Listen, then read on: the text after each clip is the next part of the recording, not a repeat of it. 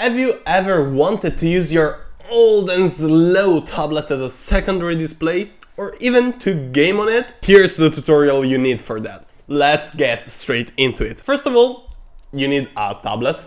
Seems reasonable, right? It can be literally every Android tablet. You just need to be able to power on and download an app. Once you've checked that it works, you need to install Space Desk. You will find the link in the video description, so you don't even need to look for it by yourself. You're welcome. You now need to install the same exact app on your PC. I've already done that. Once again, link in the description. We're already almost set. Check that both your PC and your tablet are connected to the same Wi-Fi, and you should be able to open Space Desk on your tablet, click the name of your PC, and boom, Windows will automatically recognize it as an external display. Why would you want a shitty tablet as a second display? First of all, you can use it as a media center basically. If you want to only see your Discord chat or control Spotify without having to alt-tab every time you want to skip a song, just like this. No, I don't like it. Nah, again, another one.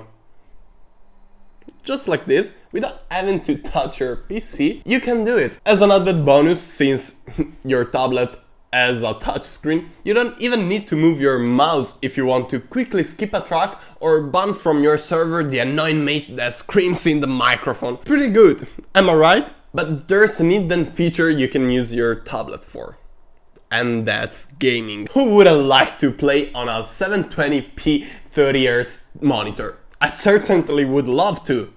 Let's try this. This is tremendous.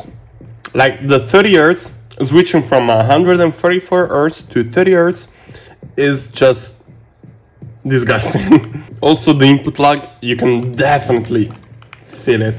Oh god, my aim.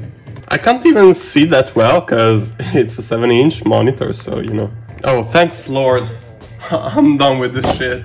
No, I'm not talking about high-end games, even though with a decent display like 1080p 60Hz, you could easily do that as well. But even with my shitty Asus MemoPad 7 from like 10 years ago, if you want to emulate a Pokemon game or a vintage game, or really anything that won't make you sick because of the 30Hz, you can do it and play comfortably from your couch, your sofa, or wherever you want, since the connection is Wi-Fi based. So as long as your Wi-Fi is in reach, you're good to go. But there's another major area where you can benefit from this secondary display to make your build unique. Have you seen those fancy monitors inside some high-end PCs where are shown temperatures, RPMs, core frequencies and so on? Or just an anime girl for some reason?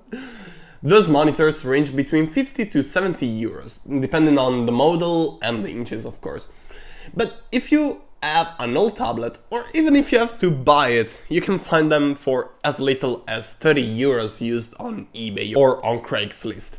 You can do that as well. You just need to place it inside your PC, especially if you place it right in front of your PSU, where there's usually a window on your case. You can sneak that in and you're good to go. You just need to connect the tablet to the power so that you don't care about the battery running out. Even though I would recommend removing the frame and only leaving the display, the motherboard and the battery. That's what I was trying to do when I broke the glass of my tablet for the second time. Remember to always eat up the adhesive before removing the glass from your display. If you've liked this video, make sure to leave a like and subscribe to the channel, because I'm going to bring a ton more videos like this one of DIY projects for your PC or your setup in general, and I'll see you in the next one. Ciao!